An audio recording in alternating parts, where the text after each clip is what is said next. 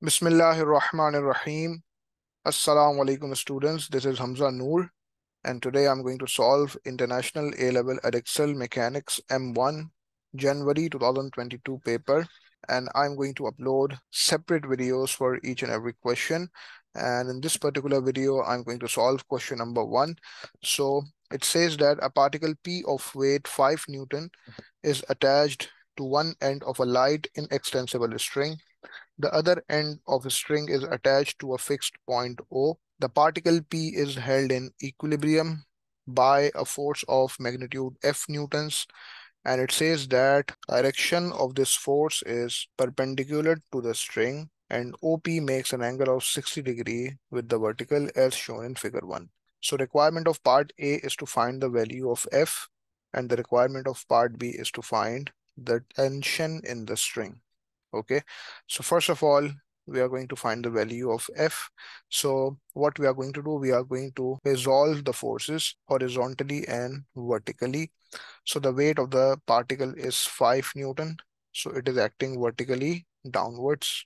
And as we know that OP is basically the string.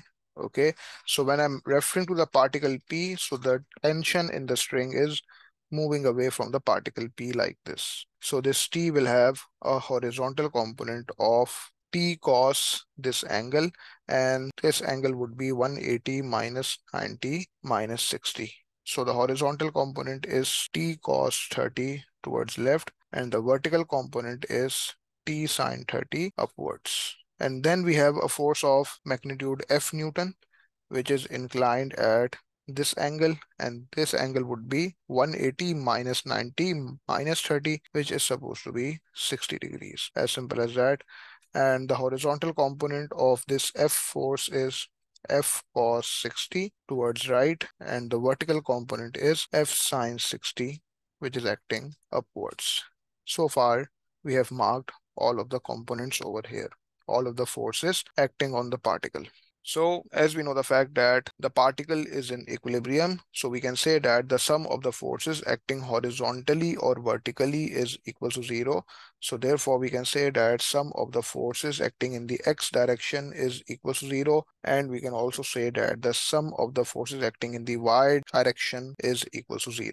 If we find out the sum of the forces acting horizontally, so this will be F cos 60 minus T cos 30, and this whole thing will be equal to 0. So now, as we know the fact that in part A, we need to find the value of F. So we need to eliminate the variable of T. Eliminating the variable T means you have to make T the subject. So F cos 60 divided by cos 30 will be equals to T. So cos 60 divided by cos 30, this is supposed to be under root 3 over 3. So therefore we can say that T is equals to under root 3 over 3 multiplied by F. So here we have our first equation, which is connecting T and F. Now we are going to form an other equation by finding the sum of the forces acting vertically. Okay, so we can say that F sine 60 plus T sine 30 minus 5 is equals to 0. Okay. So as we know that in part A, we are required to find the value of F. So we are going to eliminate the variable T, meaning we are making T the subject over here. So in equation number 1, we have already made T the subject. So what we are going to do, we are going to substitute this into this equation. Okay. We are going to substitute equation number 1 in this equation. So F sine 60 plus under root 3 over 3 into F multiplied by sine 30 and then minus 5, and this whole thing is equal to 0. And the value of sine 60, the exact value of sine 60 is under root 3 over 2. So under root 3 over 2 into F plus under root 3 over 3 into F into half, since the exact value of sine 30 is half, and then minus 5, and this whole thing is equal to 0. And now we can find the value of F by solving this equation.